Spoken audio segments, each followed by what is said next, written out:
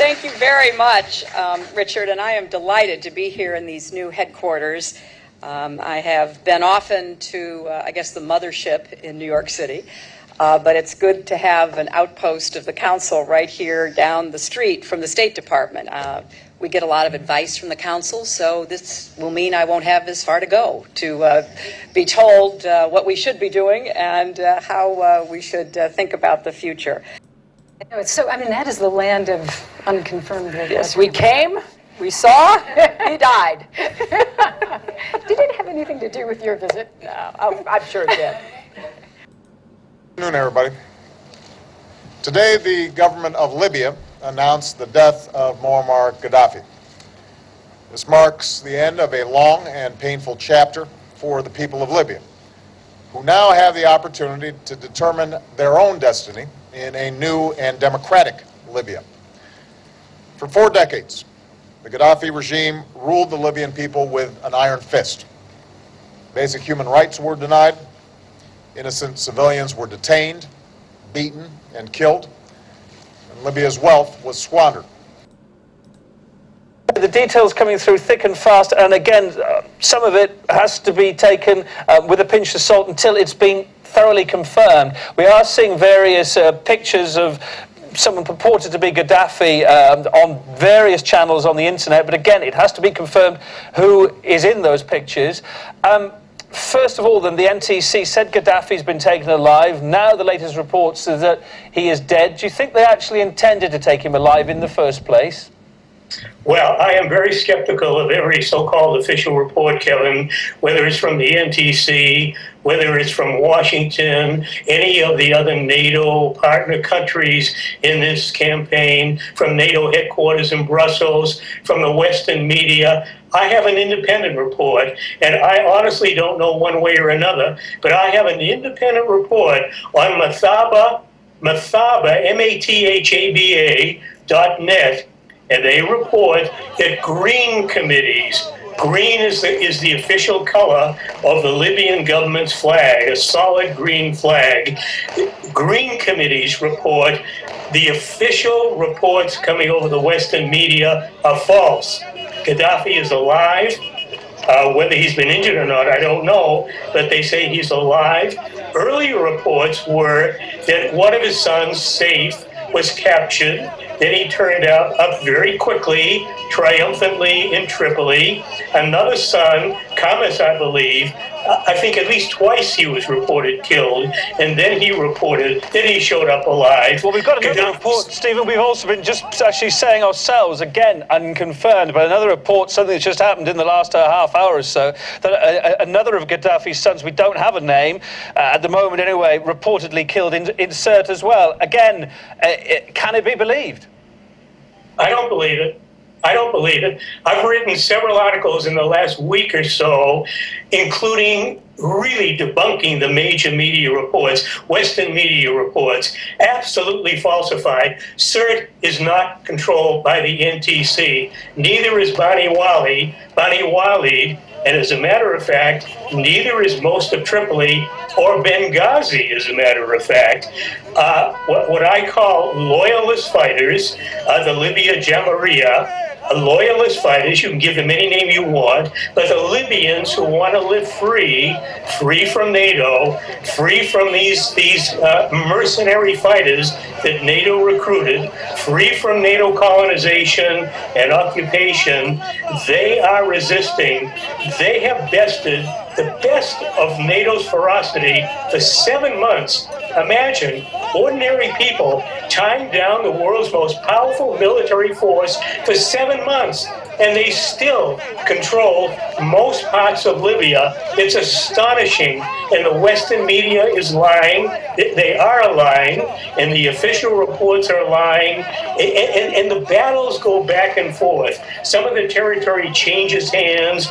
Maybe the rebels get it, and then the loyalists get it back. But the latest reports I had yesterday were Tripoli, Bani Walid, Sirte, Benghazi, Misrata, and other cities across Libya, most of their territory were in loyalist hands.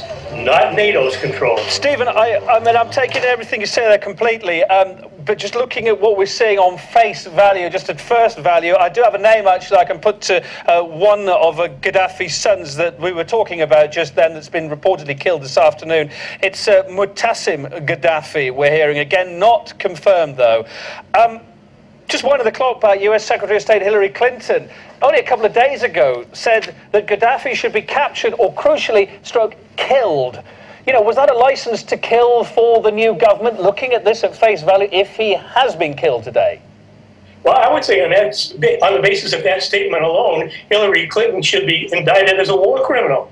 I mean, she wanted to put out a contract to kill somebody. That's complicity in murder, if it happened. Of course, Hillary Clinton and Obama and the team around them have committed so many war crimes that it might take the rest of their lives just to put them through court proceedings to settle all these things away. In an article I put out this morning, I quoted the very statement Hillary Clinton made. She was smuggled into Tripoli for a photo op, a brief photo op. She couldn't land at the airport, by the way, Kevin, because there's fighting going on all around the airport. There's no way a plane could land safely. Oh, it's possible a helicopter dropped her into Tripoli for a brief photo op, and then they had to somehow manage to get her out alive. Wouldn't it have been lovely if they tried to get her in on a helicopter and they shot the helicopter down? Because the loyalists have weapons that are able to do things like this, but you'll never hear reports about this on the major media. Hello everyone, welcome to Global Government News. Today is Friday, October 21st, 2011, and I'm Darko. This is my website, ggnonline.com. That's ggnonline.com. Also, ddarko2012 is my YouTube channel. GGN also has a Global Government News Facebook group, so you can go in there and check that out. All these articles, headlines, and links will be in YouTube's video description, so go in there and check that out, and you'll have all the links for Twitter and Facebook and that. You can check out this poll up here. It's about basically programming icons in Hollywood and in the media. It's all around, and especially in Disney. Good example is a lot of these kids shows, I've noticed they have like a little lightning bolt, and that's for the what goes all the way back to Hitler Youth, where they had one little bolt, and that of course is actually it's actually stimulating what they call the Kundalini, and basically activating the pineal gland prematurely, and that's what it's doing. But anyways, that's a good example, but just do you believe entertainers such as Beyonce and Lady Gaga are aware of the subtle pharaonic Illuminati symbology in their performances / rituals? So far, 82% say yes. You can put in your email address here and follow me. Okay, I'm done with that. I have to do that, guys. Sorry. But if you don't, you could always skip through. Hillary Clinton wants Gaddafi killed. So this was what? 10/19. She wants him killed. And then, yeah, I covered this before where they couldn't even, the media wasn't even broadcasting when she was there, and the NTC terrorist leader, I can't remember what his name is right now, but he looks kind of lizardy-like. But either way, they couldn't even broadcast that locally because they didn't have control over the media, the local media airways yet. So it just goes to show you this is a complete photo op. This is a complete charade, just like Bin Laden dumping his body at sea. So let's see the charades that they're going to do with Gaddafi's body. Right now, according to mainstream media, it's in a meat locker or in some kind of cold packing truck right now.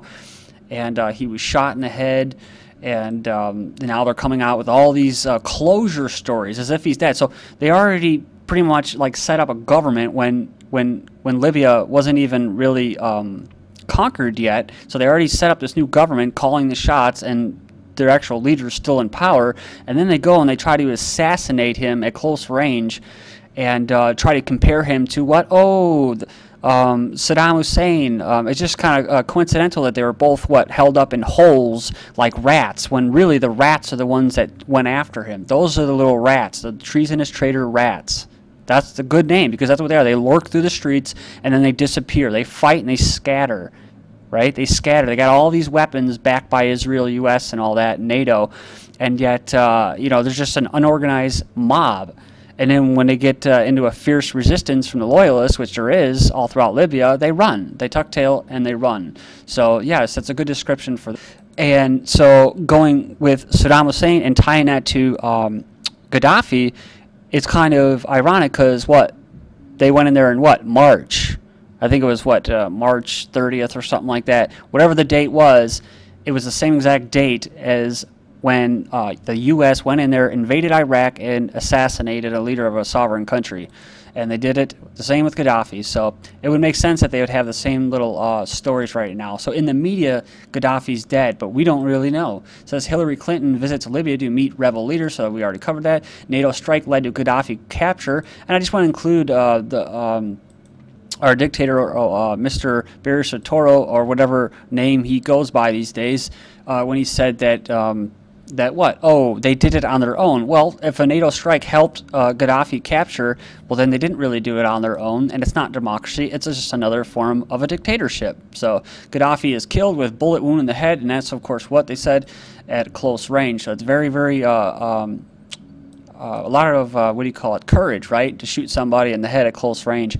Rumors of Muammar Gaddafi spread by NTC for Hillary Clinton. Bolton says the Green committees have confirmed that the leader is alive and that the enemy is seeking to take advantage of his being currently out of communications. The aim is to please Hillary Clinton, who barked at her Arab slaves that she wants Muammar Gaddafi dead or alive. Going back to that original video, just like she said, she was about to say it, that we take the CFR, Council on Foreign Relations, advice, and she was about to say we do what they tell us to do, but she didn't. She stopped right there.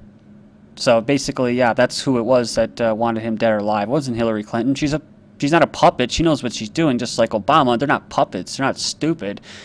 They're doing this. They're willing this into existence. So they're not, totally exempt here. But this is what democracy is to them. Democracy is going and having Pepsi and Microsoft and diplomats and politicians meeting in private and secret, called the Bilderberg Group, and making decisions without you even knowing what they're talking about. And so that's what their version of democracy really is. And those other sources are what? RAND Corporation, the CFR, the Trilateral Commission, the Club of Rome. That's the real those are the real decision makers. So that's what they refer to as a democracy. I just want to stress that. NATO murders Libya for a lie. And you know what? I just want to put it out there for Mr. Obama, who just flat out lied when he said that Libyans were not provided the basic necessities. I've already went over this. Yes, they were provided education. Yes, they were provided health. And if they couldn't get it, they can go outside the country and get it. They were provided many things. They were provided apartments, and not Section 8 ones, real nice apartments. And if they were detained or whatever he was accusing him of doing, or their the Jimarahaya, sorry if I didn't pronounce that right, they probably weren't that innocent, right? If they were rats trying to do what they were doing, they were probably going to be detained.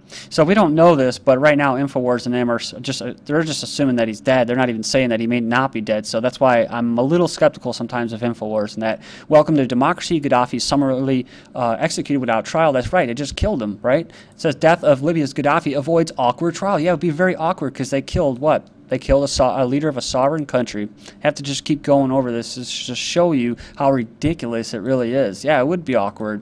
He may actually start to talk like he did in the UN, right? When he started calling all the countries, the ones that made deals with him back in the day and acted like, oh, he's not that bad, now he's evil, right? Gaddafi Demise will expedite Libyan crude output, state oil company says. So this was the whole freaking point, right? So talking about the UK firms jostle for Libya's deals. Dozens of British companies are in Libya hoping to clinch lucrative contracts with Colonel Gaddafi's newly rehabilitated regime.